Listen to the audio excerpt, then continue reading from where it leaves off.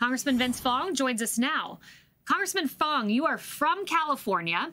In fact, I was looking, and I think some of your time in the California State Assembly overlapped with Kamala Harris as Attorney General. I'm wondering what she was like. You're a local. Well, she's rebranded herself so many times. And as a Californian, I've had a front row seat to all the failed policies that have come out of her career.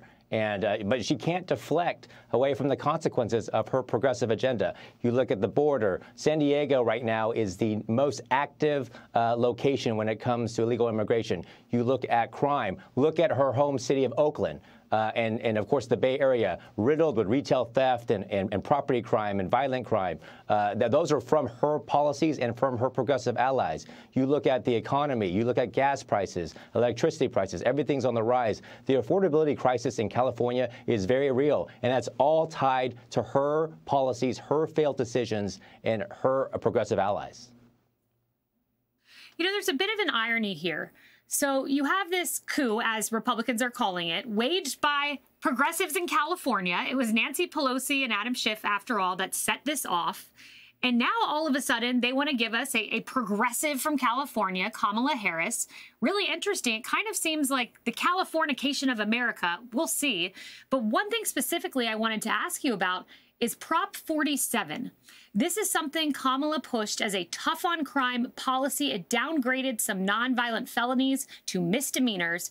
And when I dig into this, it kind of seems like Kamala Harris was behind the crime wave there in California. Was she instrumental to it? Absolutely. Prop 47 is one of the worst policies that have been put in place. She was the Attorney General that was in charge of overseeing the title and summary, and she failed to input into the summary very, very important pieces of information to the voters. She made it sound like it was the best thing ever. And when now you look at the data, a recent audit came out from the state auditor in California. Crime is up, property crime is up. We are now pushing Prop 36 in California to undo the damage of Prop 47. So she's going to try to claim that she's some tough prosecutor, but she was the one that reduced criminal accountability on crime and retail theft. Well, it sounds like the nation has reason to be skeptical when she comes out as this tough-on-crime prosecutor. Congressman Fong, thank you for that insight straight from California.